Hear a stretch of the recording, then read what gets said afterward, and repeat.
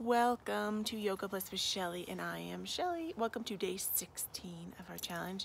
Here's my inspired painting that I created yesterday, who I am in so much love with.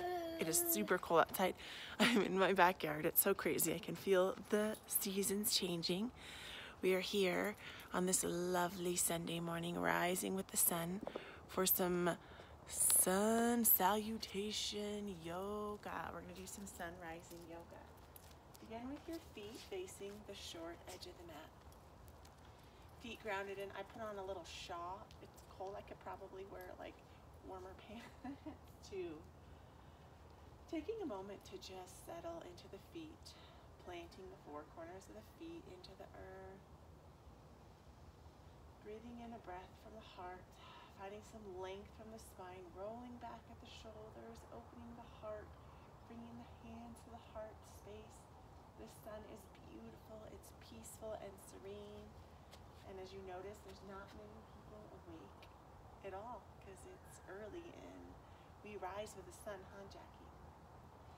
Inhale, rise the arms up to the sun. Exhale, hinging at the heart, allowing the arms to ragdoll forward in Uttasana, a forward fold here. Yeah. Taking a few breaths into the body. Option here to cross at the elbows if you don't have a little guy putting his head in your backside. And bringing the hands down to the mat, creating a wide open starfish hand, stepping back one foot, stepping back the other foot. We're a plank pose. Jack, do not give me a wet willy. He's trying to give me a wet willy. A plank pose, slowly dropping the knees down to the mat. So do not give me a wet willy. This stinker's trying to give me a wet willy. Coming in for a bhaktasana, a devotional. Allowing the tips of the big toes to touch together and opening up the knees if this feels good. You can sink back into the heels. And it might not look like this for you. You might need to have a blanket or a pillow between your legs. Exhaling, elongating the arms long, creating a wide open starfish hand here. And I'm just raising my head so you can hear me, but resting your forehead on the mat here in this bhaktasana. Slowly inhale to rise. Slowly, a little variation for that little bit of that inchworm. So envisioning there is a ball. If you followed us, we actually did roll a ball and it's really hard. Rolling with the ball, squeezing the arms in. Coming in for an inchworm, move your legs. It's harder with the guy on your back. Inhaling, rising up, giving yourself a soft Bhujangasana Cobra. The shoulders have a tendency, the elbows, to wing out, so really tucking them in. Okay, should we do a cobra hiss? Ready? Hissing your cobra. Exhaling here. Okay, all right, can you get off of my back real quick? I'm doing a little modified sun salutation. Exhale, Jack, I'm gonna hurt you. I don't wanna hurt you. Exhaling, pushing the booty straight up into down facing dog. Inhaling one leg up and planting. I can't do it with Jack on my back. Inhaling, planting one foot forward and one foot back for a crescent lunge. For a runner's lunge. Option to rest one knee down on the earth. Hey Jackie, I love you, but you're really hurting mommy's body right now. I can't hold you during this practice today. Exhaling, working through distractions is always my theme. Inhale, rising up, finding strength from the core. Rising up. You can step forward. Rising the arms up, hands on the hips, hips facing forward. Inhale, rising up here, finding that soft back bend for that crescent lunge here. Big breath into the heart. Exhaling, driving that hand forward and stepping the opposite foot forward. Coming back for that forward fold. Inhale, rise up to the sun. Hello, sun. Taking a moment to feel what that feels like inside. Feel what it feels like in your legs. Feel the energy, maybe the heat you've created. I'm already feeling much warmer than I was when I first came out here. I was feeling a little overwhelmed and challenged by this guy. better late than never, my friends, setting an intention for your practice, which will carry on with you for the rest of your day, hopefully. Today I'm taking a Reiki master's level class, so my intention is to be open. Today I'm going to be open to whatever comes to me. So whatever your intention is, hold on to that. Put that inside, lock it inside, hold it in there. And if you don't have an intention, grab onto mine to be open today. Exhaling, diving the hands forward, coming in for a forward fold, Uttasana. Sweeping Jackie boy, giving him a little hair brush. Option to grab elbows to elbows. Setting up for that wide open starfish hand. And I know sometimes this can be really tricky. Either you can go right into this or it's really challenging. So if you need to, really bend down and put one foot back into plank pose, other foot back into plank. And the plank gets confused a lot of times with Adho Mukha Savasana, down dog. So really working at squeezing the breathing, well, Jack's pushing, but you want to create a straight line on your back. So sometimes it will look too high up or it's sunken down like up dog. So doing your best here to make that back straight, really pushing up through the shoulders, rolling the biceps, slowly working down to your knees, coming in for that devotional. You know what this looks like, exhaling long. Are you keeping warm, Jackie? Giving yourself some calming breaths here. Allowing your forehead to rest down into the earth. Giving yourself love and gratitude for showing up for yourself and for this practice. My practice wouldn't be complete without a wacky Jackie, is what we call them. So really tucking, really coming in for that wide open starfish hand, planting into the earth, really hugging the elbows together. I can't do this for this pose, thank you. You can lay on your tummy.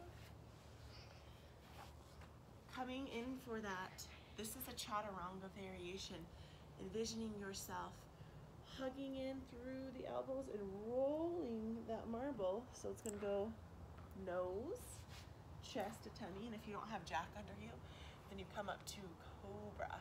But I would get my chest down pretty low, but I don't want to smash this guy. Inhale, rising up. You can also choose Urdhva Mukha Savasana, which is up dog, which is a more full extension, or cobra is going to be that gentler variation. We're going to up dog it since Jack's here and we don't want to smash-a-roni him. Really tuning into that strength from the starfish hand, pressing up through the hind feet, pushing the sit bones all the way back, rolling the biceps out, finding strength from the core, really pressing up, trying to get that heart close to those thighs. Inhaling in that down dog, walking out your dog here. Exhaling the opposite foot, rising it up to the sun. Whatever that looks like to you. My hip is falling out because I'm trying to raise it too far. And this doesn't have to look perfect. It looks different every day. Inhale, tucking, and whatever this looks like. I have some students who need to walk this foot forward. Option to stay down on this high knee here. Option to extend and squeeze up through the thighs. Really rooting down to the four corners of the foot in the front. Tuning into that knee alignment over the ankle here. Hugging the thighs together, finding strength from the core. Hands on the hips, hips facing forward. Option to keep posted up on that hind foot. I feel good where I am because I'm afraid of smashing this guy. Inhale, raising up. Oh yeah! Really squeezing the insides of the hamstrings and the glutes together here. Inhale, rising the arms up to a T, rising up to a sun. Coming in for this beautiful soft back bend. Opening up the heart here, squeezing the shoulders back. Opening up the heart, soft, humble tug to the chin, my friends. Exhale, allowing the arms to come down. Stepping the opposite foot forward. Forward fold, inhale, rising up to the sun. Let's do this one more time now that we don't have Jack here. And if you want to speed it up, you can, or taking it slow, I'll just guide you gently through.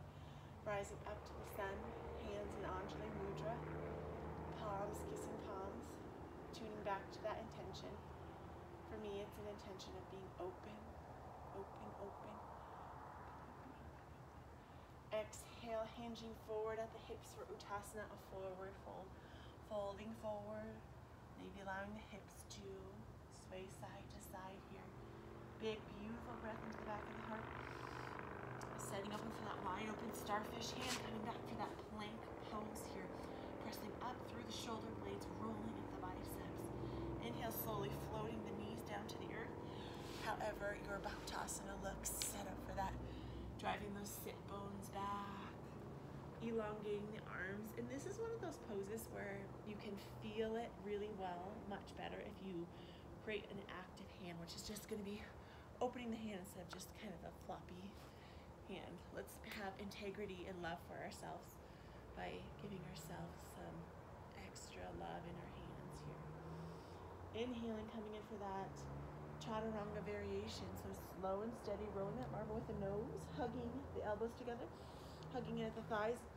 Inhale, rising up to that cobra if that's what feels good to you, or fully extending, really pressing in through the starfish hand, grinding through the pointer and the thumb, squeezing in at the elbows.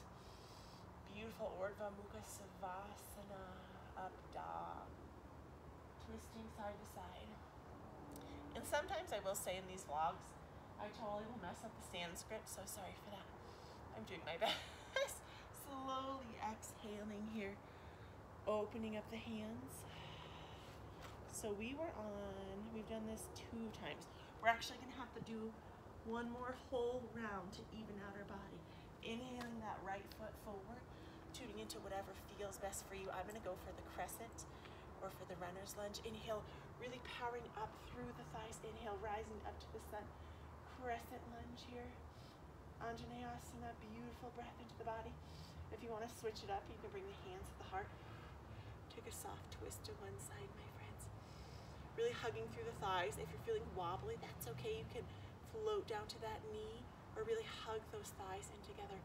Inhaling to neutral, exhale, twist into the opposite side, really wringing out the spine here. Big breath into the heart. Big breath into neutral. Exhale, diving the arms down, stepping that foot forward, taking a moment and slowly and mindfully rolling up at the spine. Each vertebrae by vertebrae. And pausing. Just feeling the cultivation of energy of what is within.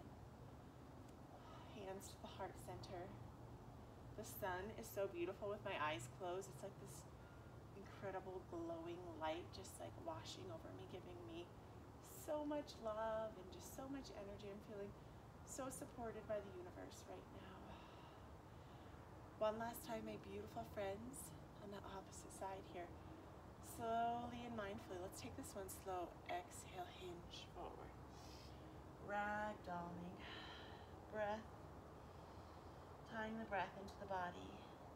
Now we know our movements. Let's really anchor ourselves with our breath and really do our best to work with the body. Exhaling down, really pressing down and connecting with the earth, with the hands, the pointer, the thumb, and then stretching all the way through the pinky. My shoulders are wider, so I like to drop my pinkies off the edge of the mat.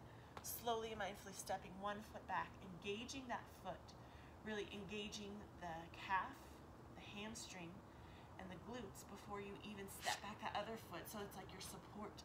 Now really pressing up into this plank pose here, really pushing up through your shoulder blades, rolling out. Take 3 deep expansive breaths here, squeezing at the core. Deep breath of love, feeling that inner strength. Slowly floating the knees down, coming to that Bhaktasana. Allowing the arms to stretch forward, really feeling a little relaxation here. Not worrying what we're doing next and what we've done before, and just being here. And slowly and mindfully coming in for that chaturanga variation that works best for you, coming in for your cobra if that feels good, or your Urdhva Mukha Savasana, your up dog. So if you choose to be on the top of your feet, really the weight is not in your feet. You're using your core, your glutes, your hamstrings, hugging the hamstrings in. I used to not be able to do this pose because I was putting all of my weight in my feet. I mean, yes, you can feel a stretch on the top of your feet. Or even, I've tried doing it like this. This can work too if that really hurts your feet, because it definitely can.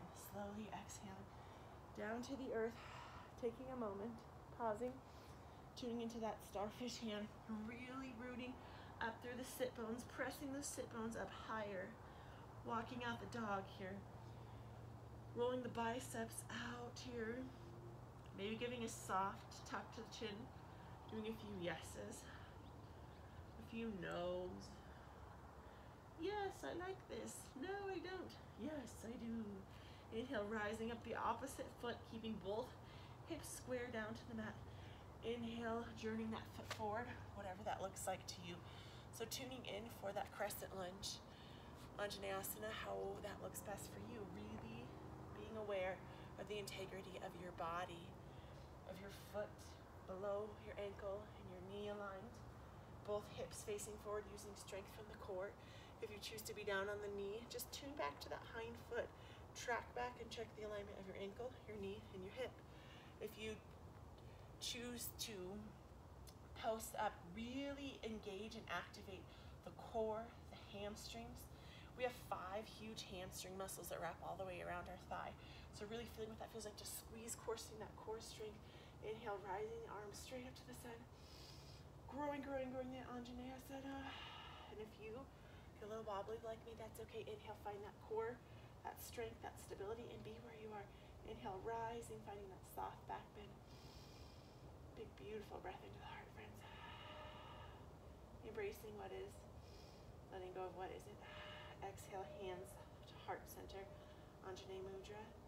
Exhale, twisting to one side. Pausing, being here. Inhaling to neutral. If your legs are fighting you, work past the mental turmoil. Your body is amazing. You can do it. Twisting that body. Slowly tuning into this beautiful painting. Exhaling. Hands forward. Exhale, stepping both hands forward. And taking a moment to cool down from the sun salutation series. And allow yourself to dangle here.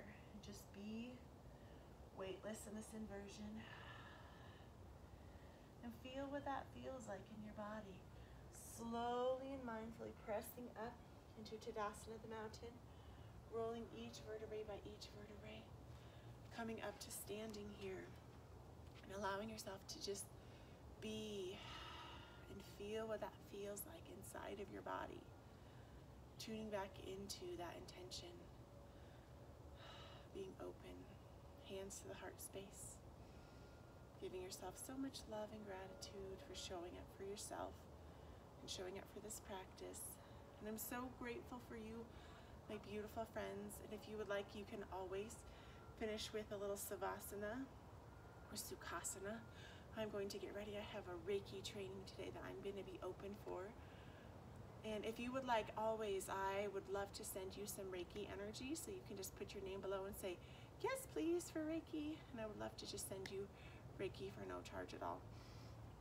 I'm so grateful, my beautiful friends, for this practice. We're going to give one more peek to our inspiration of today, which is this beautiful piece I'm doing for my friend, Amy, inspired by her. She is true beauty. I'm kind of astonished by how amazing she is. I'm like, whoa, I'm an amazing artist. I am. I love you so much, my beautiful friends. Namaste. Thank you so much for coming.